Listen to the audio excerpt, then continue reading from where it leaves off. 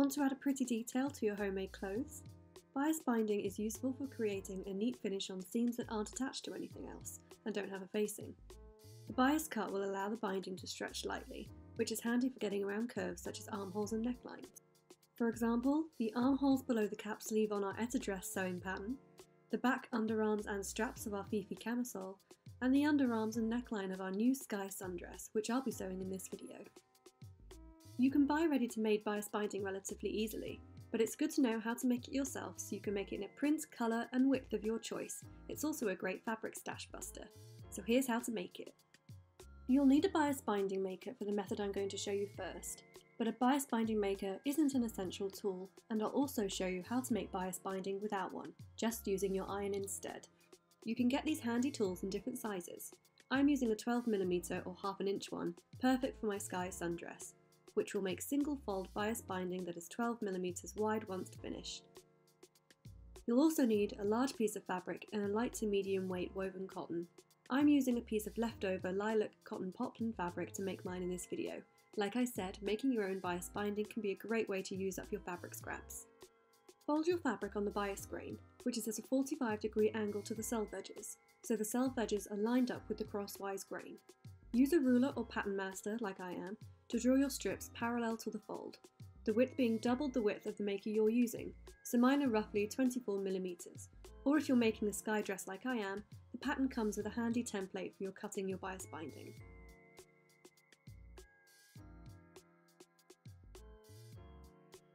Cut along these lines to create your strips. If you have a rotary cutter and a cutting mat, it'll be much quicker than scissors. Cutting the strips on 2 layers of fabric means that you can cut 2 strips at once. Make enough strips so the total length is a bit more than you need for your binding. Cut the ends of each strip so they create a right angle. Place one strip over another so the ends are right sides together at a 90-degree angle. Imagine the area where the 2 strips cross as a square. Now use a chalk pencil or washable pen to draw a diagonal line across this square. I've popped a pin in mine here, creating a triangle shape at the outer corner. Stitch along this line to join the strips, back tacking at each end.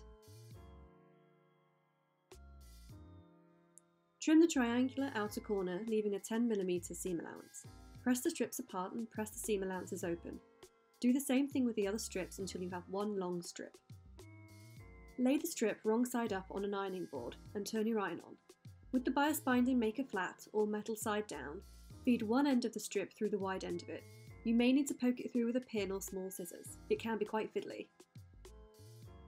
Then pull the maker away from the end and fold the fabric to come out the other side. Checking the raw edges are centered, follow the path of the maker with your iron, pressing the binding as it comes out of the maker to set the folds in place. To create bias binding without a maker tool, follow our instructions until you have your one long binding strip ready for pressing.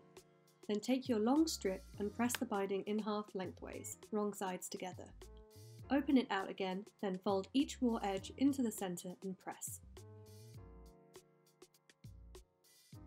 This is your finished single fold bias binding. Now you're ready to attach your binding to your lovely garment.